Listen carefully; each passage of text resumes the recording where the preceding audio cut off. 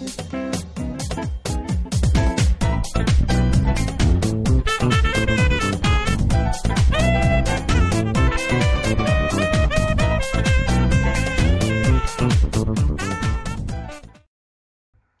name is Brandon Parker, and today we are going to have an introduction to RTI's Integration Designer software, version 7.1.0. The first thing you'll do after it is downloaded and installed is open it up. While it's loading, I will remind you that Integration Designer is a dealer-only program, and access to it is limited to dealers only. Once it's opened up, you'll see your general workspace.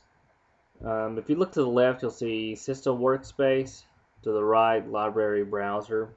If you go to the bottom of Library Browser, you'll see IR, RS-232, Drivers, Objects, and Bitmaps. For the demonstration purposes, I will keep it simple, and we will cover just infrared. So we're going to go ahead and create a new system. File, New, name your system. We will name it Parker. Save, and we are able to add devices.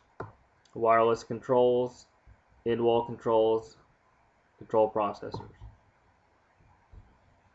Choose your controller. I'm going to choose T1B and enter a name for the device. Here's where you can name it master bedroom, media room, living room, or whatever suits you. Hit OK. And the controller pulls up. As you can see to the left of the screen, the master bedroom is in the system workspace, and it has a little green dot, which means that is what we're currently working with. Now what you see here is the remote control and our sources. You can right click or double click, edit page title, and at this point we can choose what the sources are. We'll do satellite,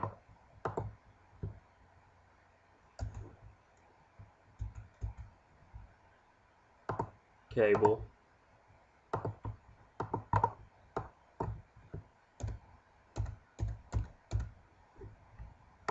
Blu-ray, and so on.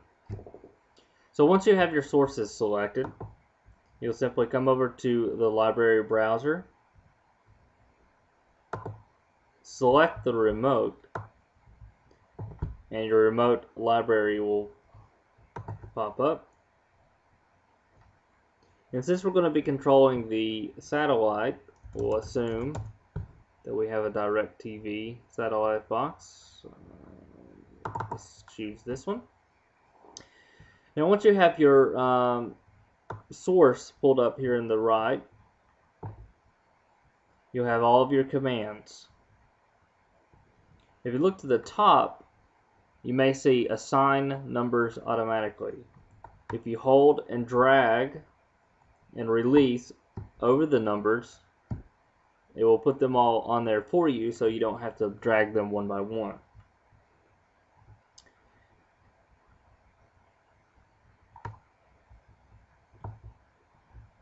At this point, you can go from command to command and dragging them over.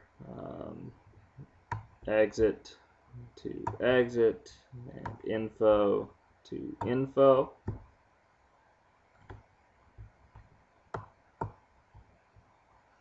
If you need to set up a macros, you would just hover over a button.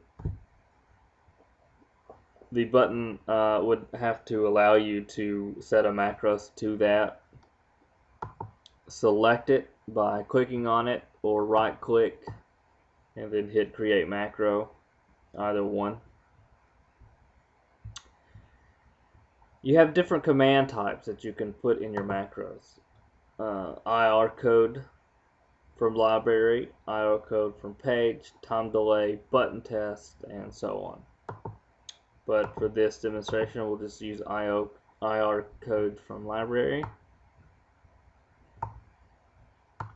Select new remote. And here's one of the nice things about RTI. Once you have already used a specific remote in a system, that remote will be at the top. It'll always come at the top and be highlighted in red. So since we've already used that, we'll select again.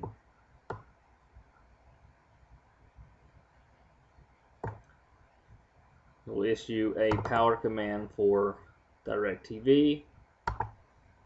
We'll assume that this system has a Samsung television. So we will type Samsung, scroll down to television. We will look for a discrete command, power on, and hit OK. And that's how you set up a macros for the RTI system on the remote control.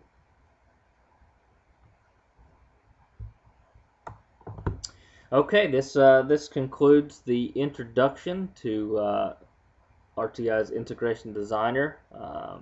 Now you've seen the software.